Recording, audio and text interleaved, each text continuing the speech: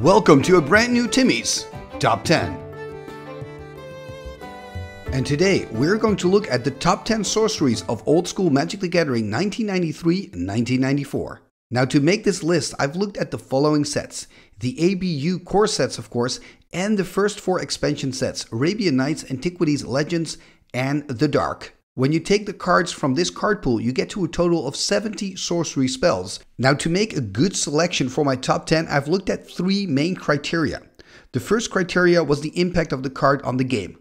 The second criteria was how playable the card is in how many different decks. For example, All Hallows Eve is a great card, but you can only play that in a specific type of deck. My last criteria was how often does the card see play in the top decks at the tournaments. So these are my criteria. Now before I start with the top 10 list, I am very happy to announce that Timmy Talks has a brand new sponsor, and they are actually sponsoring this video right now, and I'm talking about 3for1 Trading.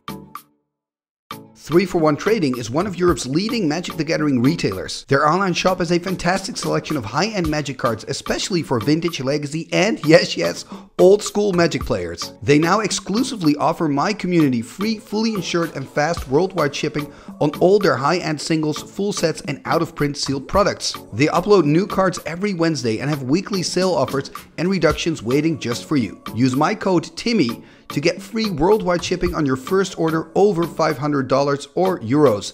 Have fun ordering those cards, and thank you 3for1 Trading for sponsoring this video. And now let's continue with Timmy Talks Top 10 Sorcery Spells. And we are back here with the top 10. Let's start with card number 10. Here we go. And on number 10 we have Fireball. This sorcery for 1 red and X reads: Fireball does X damage total divided evenly, rounded down among any number of targets. Pay 1 extra mana for each target beyond the first. Now Fireball is really this classic, right? It sees so much play in so many decks. The fact that it's 1 red and X makes it really easy to splash. It's being used in aggro decks, it's being used in mid-range decks, it's being used in control decks, and even the deck loves using this Fireball to win games. You know, Fireball is all over the place. And I guess when you say Fireball, you automatically also say Disintegrate. I haven't really made a choice here between Fireball and Disintegrate. I just put them both here on spot number 10. I do understand that Disintegrate is good against those regeneration creatures like Satchel. I personally kind of like Fireball more, but it's also the nostalgia speaking. Probably. I don't know. Anyway, Fireball here on number 10. Now let's continue to number 9. And on number 9, we find the first restricted card of the list, and I can already tell you not the last one, and that is Wheel of Fortune. Wheel of Fortune is a sorcery for 1 red and 2 that reads: both players must discard their hands and draw 7 new cards. Now Wheel of Fortune is a great card for the simple reason that you get to draw 7 new cards with 1 single Magic card. That is insanely powerful. But it gets really broken when you use this card in specific strategies. For example, when you have an aggro deck like Counter Burn, you know, it's a deck like many aggro decks that has the tendency to run out of steam because all your spells are really cheap to cast. So usually your opponent is like half dead, but not dead yet, and then you have no more cards in hand. That is, of course, where Wheel of Fortune comes in handy. You refill your hand, you find some new burn, you play it out, you find some new creatures like Serendip or something, play them out, keep the pressure on your opponent. Another reason why it's really good in aggro decks, like for example an ATOG deck, is because it also activates Black Vice. If you've got a few Vices on board, but your opponent managed to just play out his or her hand really quickly, you can just refill the hand of your opponent. You've got double Vice, they've got 7 cards, that's 6 damage, right? And besides the aggro strategy, Wheel of Fortune is also great in combo strategies, because when you play combo, you're usually looking for 2 or 3 pieces out of your deck. Your Wheel of Fortune is going to help you dig for them, find them quicker with a wheel in the deck. And also Wheel of Fortune is quite handy in specific strategies, like an Underworld Dreams deck, or like I already said, a deck with Vice. So overall, Wheel of Fortune, it's just a card that you see all the time for the simple reason: 1 Magic card, draw 7 new cards. That's insane, even if it means that your opponent is also drawing with you. And now onwards to number 8. And on number 8 we see another restricted card and another card that's all about card draw. And of course, I'm talking about Brain Geyser. Brain Geyser is a blue sorcery for 2 blue and X that reads draw X cards or force opponent to draw X cards. Now, when I was making this list, I wasn't quite sure where to put Brain Geyser on the list. I mean, I know it deserves a spot in the top 10, but it's kind of difficult because it's a card that has 2 blue in the casting cost, making it kind of difficult for certain decks to play it, right? All the other cards in this list are really easy to splash, but with Brain Geyser that's not the case. Still, you do see a lot of players trying to splash it in or actually deciding to go more towards the blue direction because of Brain Geyser, and that's of course for the simple reason that this card gives you card advantage. Like, I've seen so many matches where it was, will this Brain Geyser resolve, and if so, you're gonna win the game. Also, Brain Geyser gets better when you play with power. When you've got all the Moxen and your Lotus, you've got a lot of cheap mana, and that only feeds into the power of Brain Geyser. So yeah, Brain Geyser, ridiculously strong. Also with Mana Drain, by the way. If you combine Mana Drain into Brain Geyser, that's kind of like living the dream. And understandably so, you see this being played in a lot of, white-blue X decks, as we call them, those white-blue control decks. But you also see them in decks that just splash blue for power and just try to splash that second blue for Brain Geyser. And it's actually quite easy in the old school format because you've got City of Brass, you've got the dual lands, you've got the Mox, you've got the Lotus. So it's not that hard to get double blue. But imagine if this card would be 1 blue and X. I don't even want to imagine. That would be insane. By the way, have you ever noticed the brain all the way at the end in the art? Have a look. It's really tiny, but it's pretty cool. Anyway, Brain Geyser here at spot number 8. And now let's continue with number 7. And in place number 7, we find the one and only reason people keep splashing green in their decks. It is Regrowth. Regrowth is a sorcery for 1 green and 1 that says return any card from your graveyard to your hand. And this is one of those cards that gets even better in those 5-color decks, right? If you splash in all the power and the restricted cards, which are of course very powerful, then Regrowth lets you play them again. I mean, I've seen so many matches where people play Time Walk, Regrowth, Time Walk, and then you've got 2 turns instead of 1, which is just insane. Regrowth, a very powerful card for very obvious reasons. Now onwards to number 6. And on spot number 6, we find the second blue card in this list. And after this, I can already tell you there's one other blue card in the list. And here on number 6, we find the legendary Time Twister. 1 blue and 2 for this sorcery that reads, set Time Twister aside in a new graveyard pile. Okay, that's a pretty cool sentence, right, at the start of the card. And then it says, shuffle your hand, library, and graveyard together into a new library and draw a hand of 7 cards, leaving all cards in play where they are. Opponent must do the same. So this is basically a Wheel of Fortune, but then you also shuffle in your graveyard, and there is some added value to doing that. Of course, when you have specific combo decks and maybe your key pieces are in the yard, you can get them back. It also helps you from getting decked by like a Millstone deck, for example.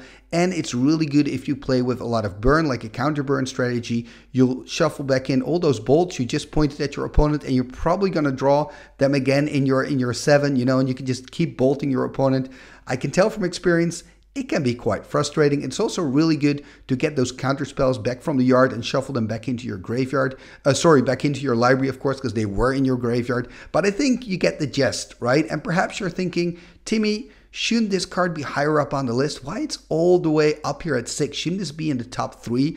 I kind of agree and I kind of disagree. I'm going to try to explain why I put it on 6. And again, feel free to completely disagree with me. But the top 5 cards I've got from now on are kind of cards that people almost auto-include in their list if they're building a top tier deck. And the Time Twister is a card that you don't see in all those lists. You see it in a lot of those lists, but it's not always an auto-include. I mean, I'm not sure if I'm making sense to you. Let me know in the comments if I'm not. But that was my main reason to put it on number 6 and not further down the list. Okay, so on number 6, we've got Time Twister. Now let's go to number 5. And on number 5, we find the only white card in this list, and the card that is so good when you're behind on board. You probably already know what I'm talking about.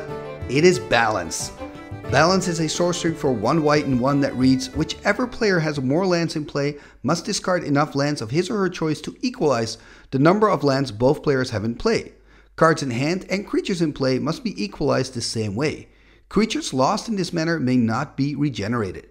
So Balance is just Awesome. This card can be Wrath of God, Armageddon, and the Mind Twist all in one if you time it right. But if you don't time it right, it's also good. A Wrath of God one-sided, Armageddon one-sided. That's of course also super powerful. Mind Twist one-sided. One of the things I love about balance is if you get Mind Twisted and then you top deck your balance, I mean, that's just so much fun. You're like, oh, remember what you did to me the previous game? When you asked that horrible question, how many cards in hand? Here's a balance, baby. That just feels really, really good. Yeah, so I mean, balance is here. I particularly like balance in a deck where you play with a lot of non-creature artifacts and a lot of enchantments, because balance doesn't count them into the equation, so then the card really shines. Also a reason why it's quite good in the deck, for example, because you have a lot of GM tomes out there, so it doesn't count those cards in. So that's an advantage, you know, and something to think about. But most people play this card in their deck because it's just so good when you're behind. You know, if you're getting beat down, if maybe your opponent, like I said, already mind twisted you earlier, has more creatures on the board, has destroyed most of your lands, you can still get back into this with balance. You know, also when I'm commentating on matches, I often say, if he can now top deck a balance, he still has a chance. And that is what balance does. It gets you completely back into the game, and all of a sudden you can still win it. And I've seen it time and time and time again, players winning on balance. So it really earned its spot here in the middle of the list on number 5. This is balance. And onwards we go to number 4. So the card that just didn't make it in the top 3, but got so close. And that card is Mind Twist. Ooh, this card, I've got so many bad memories of this card. Mind Twist is a black sorcery, 1 black and X. Opponent must discard X cards at random from hand. If opponent doesn't have enough cards in hand, entire hand is discarded. Whenever my opponent asks me, how many cards do you have in hand? I kind of get nervous because I know it means or a balance, that's like the best scenario, or the worst scenario, it's going to be the Mind Twist. And the thing with the Mind Twist is it gets even better if you play it in a deck with power. So if you play it with Black Lotus and a Moxen, for the simple reason that you can then just quickly ramp up. And then if you have that Mind Twist in your opening hand, it can get very one-sided and it can be very painful. And I think when you play Mind Twist actually in a deck, or I know actually in a deck without the power cards, it's still a good card, don't get me wrong, but it's hardly as powerful. I play it, for example, in my Disco Troll deck where I don't play with any power. It's mainly reprints from Revised, so I also play with a copy of Demonic Tutor and Mind Twist.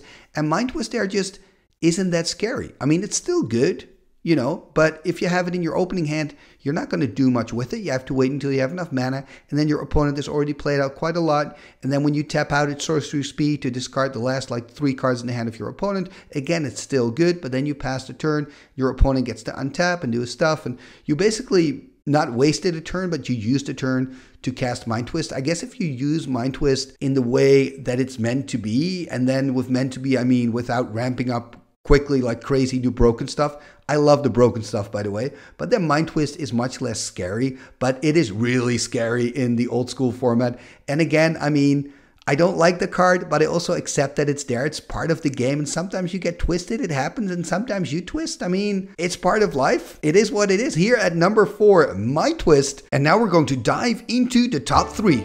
Oh, wait a moment. First, honorable mentions. I cannot make a video about old school magic and sorcery spells without mentioning these 3. Eureka, All Hallows Eve, and Charizard. All 3 cards do something super powerful, super broken, and kind of go beyond your standard rules of magic. I mean, these cards make an impact. Eureka lets you cast all the spells, or permanents I should say, from your hand, and your opponent can do the same. All Hallows Eve, the creatures from all graveyards come back to life, come back onto the battlefield. That's huge with those weird delay counters. Is it an enchantment? No, it's a sorcery, but it's got counters. It's complicated. That's All Hallows Eve. And talking about complicated, then we've got Charizard, where you play a game of magic in a game of magic in a game of magic. It's like Inception in a magic card. I mean, it is awesome. I also love the flavor of Charizard. I love the flavor of all these 3 cards, actually. It's amazing. And, you know, if this list would be about cards that do something unique, these would probably be in the top 3, right? Because it's so cool what these cards do. But like I said in the introduction, I'm basing my list on how good is the card in your average deck. And of course, all these three sorceries, they can work really, really well, but in their own specific environment. So you need to build a deck around them, and they kind of deserve that as well. These are so unique, so I had to mention them here in honorable mentions. And now let's continue to the top 3. And on the number 3 spot, we find Demonic Tutor. I mean, Demonic Tutor is so good. It can tutor for all these cards, so shouldn't it be number 1? Well, maybe, but I've put it on number 3. I mean, it's really tough when you get into the top 3 what card to put where. I've put it on 3. So Demonic Tutor, a sorcery, 1 black and 1 that reads, you may search your library for 1 card and take it into your hand. Reshuffle your library afterwards. So again, this is one of those cards, and I've said it before in this list, that gets even better when you've got all the broken stuff in your deck, right? Demonic Tutor is often used to look up the Ancestral Recall. Some people jokingly call it Ancestral number 2.